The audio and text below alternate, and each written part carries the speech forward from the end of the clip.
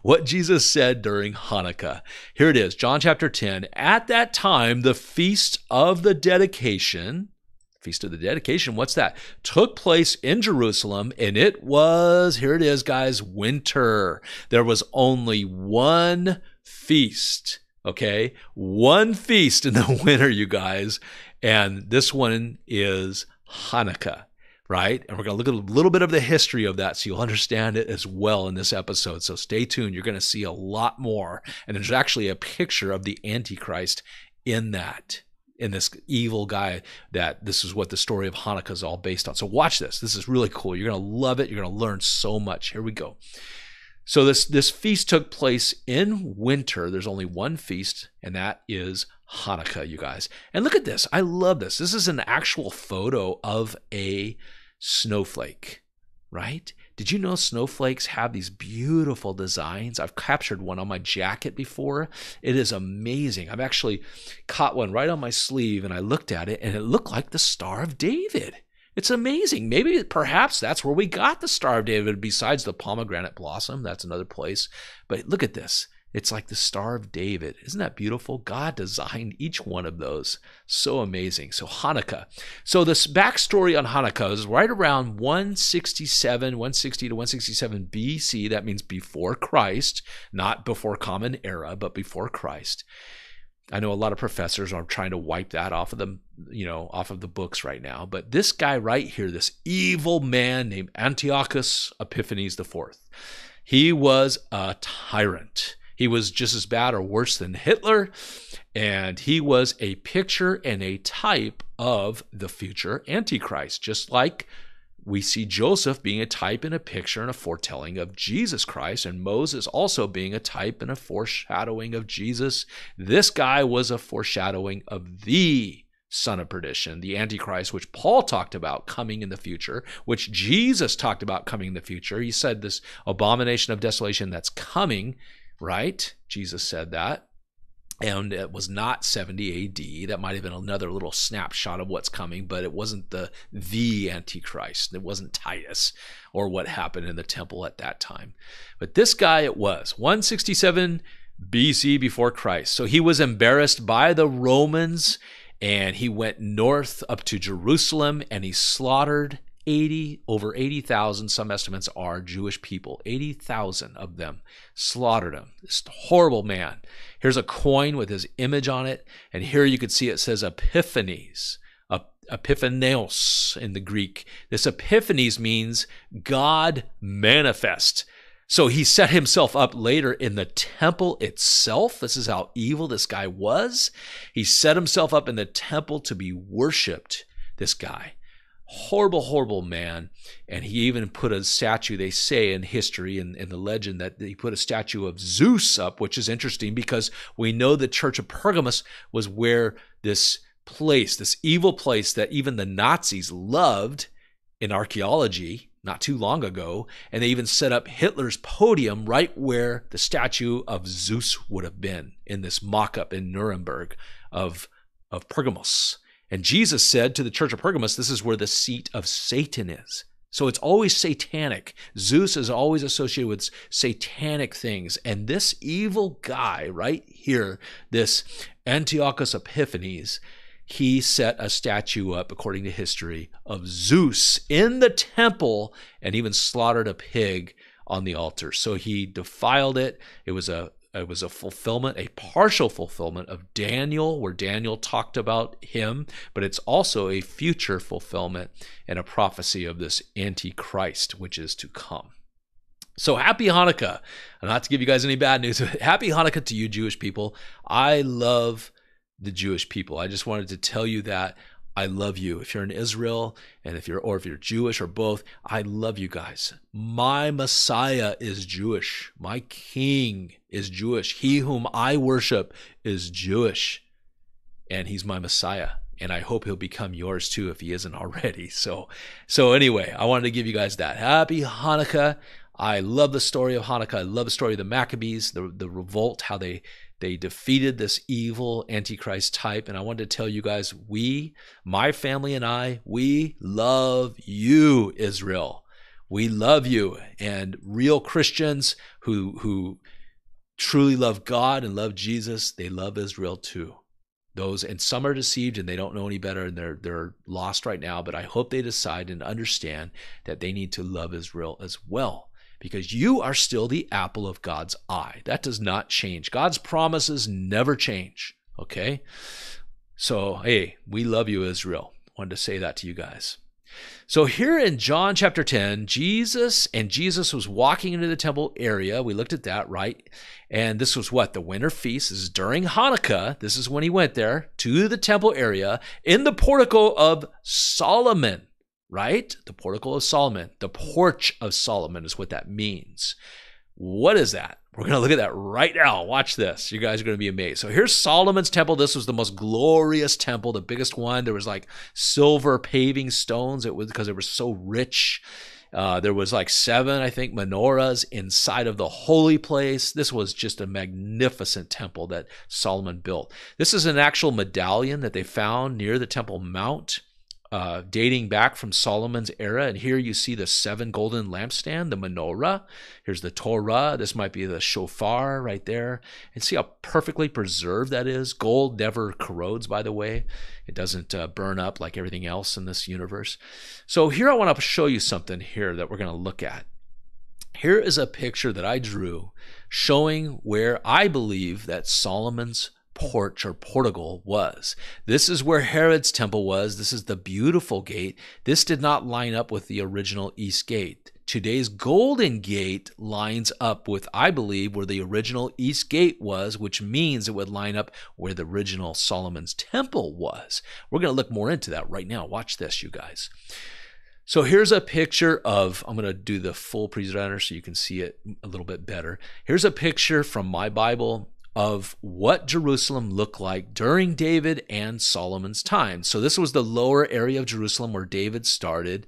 And then later Solomon got this, he developed this area and had the temple built up here to the north. Here's the altar. You can barely see it. There's the altar. There's the temple. Here's the east gate, right? And here's the Kidron Valley. You would see the Mount of Olives right over in this area. This is where David's area was, and then later, and this is where Solomon's royal palace was. This could be where Herod's temple became, on top of where Solomon's royal palace was, which is where we see the Dome of the Rock today. But up here to the north, I believe this is where Solomon's temple was, just like this map is showing us. Really interesting stuff. So here's an outline of what we just looked at, right? Mount of Olives, Kidron Creek, which runs dry part of the year. Here's the Solomon's area. This is all like Jerusalem, Temple Mount area. This is where the lower kingdom where David was there, the lower city, excuse me. So here we're looking at another map. So this is the same area during Jesus's time, right? And here you see the Golden Gate, or it's actually called the East Gate probably back then. Here's the beautiful gate. See how it's south of the Golden Gate where the East Gate would have been? And here you're seeing where Herod's temple was. This is what it looked like, Jerusalem looked like during Jesus' time. So here's an outline of the old one over the one during Jesus' time. So here's Solomon's temple area, Temple Mount. Here's the whole Jerusalem here. And look how it lines up. The original East Gate lines up north of where Herod's temple was. See, here's the Golden Gate right here, right? This is Herod's during Jesus' time, right? This is what Jerusalem looked like. And here's that outline, this overlay of Solomon's temple. And see where the Golden Gate is? Look how that lines up, you guys. Look at that, right through here. Here's the Mount of Olives. Now let's keep moving. You're gonna be blown away by this. Here's a close-up of it right here. Now you can see the Golden Gate, right? The Temple Mount. So here's Herod's temple. Here's the beautiful gate, which is inside of the wall. So Jesus could have been teaching right in this area, which would have been called Solomon's porch or Solomon's portico. This area right here. Let's keep going. Watch this. Here today is what you see in Jerusalem. These walls were built by the Ottoman Turks, the Muslims, by Suleiman the not so magnificent. I think he was an evil man. And he had this sealed up because a rabbi told him that the Messiah was going to enter by this east gate. So he had it sealed up, and it became known as the Golden Gate. Now, many believe that when Jesus returns, the true Messiah, Jesus returns, this is going to open up for him. He's going to walk through. Here's a picture of how it lines up if you were looking from the Mount of Olives. Okay, so this is the Golden Gate, and right through here you see this Muslim shrine here, which below it is this area they call this is called the Dome of the Spirits, or the Dome of the Tablets. Now, which tablets? What would the tablets be? The tablets that Moses had. And where were those located? Those were located inside of what? The Ark of the Covenant, right? The original 10 Commandments. Those were in the Ark. And where was the Ark? The Ark was always inside of the Holy of Holies, the holiest place of God, right? That's where we see the Ark of the Covenant. And this could have been where Solomon's temple was, you guys. This is amazing, you guys. Look at that. Oh, my goodness. So, here, we're going to look at that picture right now. So this is where I believe Solomon's temple was, right over this Dome of the Tablets. And below that, they believe that this is the original bedrock, right? There's flat bedrock up here with no chisel marks, that this could have been the resting place of the Ark of the Covenant. Because when David bought that, remember, that was the threshing floor. And it's like a natural threshing floor to thresh wheat. And this could have been the actual place. Here's the Golden Gate. See how it lines right up through here, you guys. Amazing stuff. So let's continue on. Let's keep moving. This is so fun. So here's the bedrock. This is what that Dome of the Tablets looks like. It's a flat spot which could easily fit the Ark of the Covenant, right? Amazing. So here we are. Here's an overhead view of what this could have looked like. So here's where Herod's temple was, I believe. There's the beautiful gate, right? And the Dome of the Rock today would sit right above that. And this could have been where Solomon's palace was. But to the north was Solomon's temple. And this is where that, where you could see that Dome of the Tablets. It's right up here, you guys. So isn't that amazing? And it would line right up with the Mount of Olives, then that Golden Gate, or the true East Gate, which they found a couple of pillars below that, which they believe was the original. And this would be Solomon's porch, where Jesus was teaching, that we just looked at. And it would go right through here all the way to Golgotha. Watch this. You're going to see how that pans out to you here in a minute. Here's another picture, one that I drew up of it. I believe this is how it was.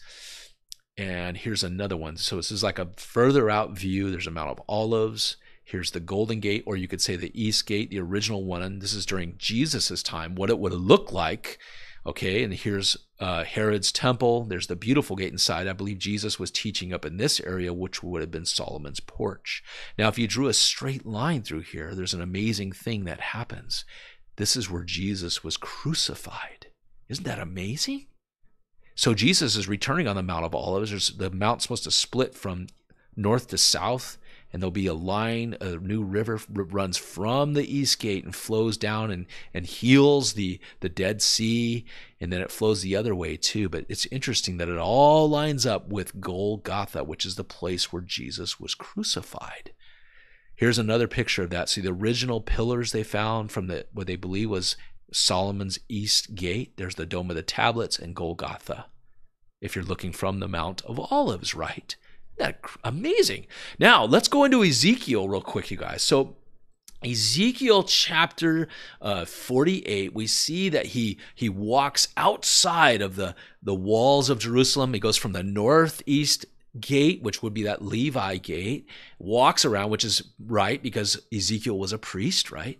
And then he walks around to that east gate, which is that northeast gate. And he looks at it over and over, and he sees amazing things in that. Because what? That would be the same gate that we see if we overlaid that on the Temple Mount from history that we just, the stuff that we just looked at. Now watch this. This is going to blow you away. Watch this.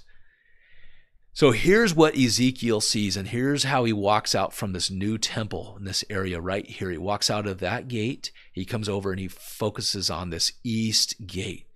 Now later, In chapter 48, he talks about the names. He said on the north side, there's Reuben, Judah, and Levi. And then on the east side, Joseph, Benjamin, and Dan. South, Simeon, Issachar, Zebulun. It just continues on like this. Joseph's name is on that east gate. This is the new temple during the millennial reign of the Messiah, of Jesus Christ.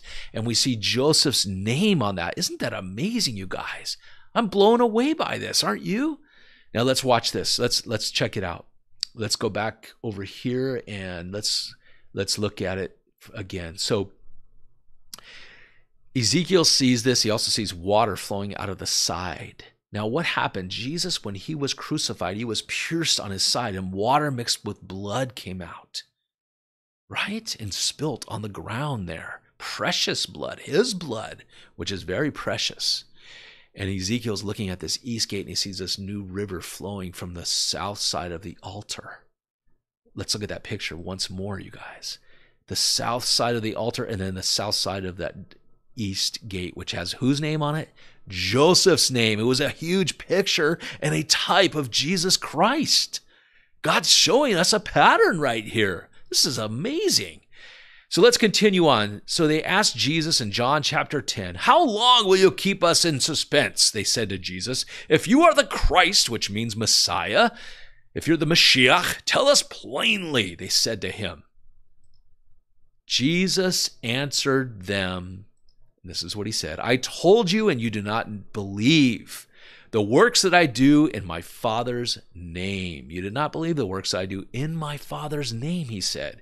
"These testify of me, but you do not believe because you are not of my sheep."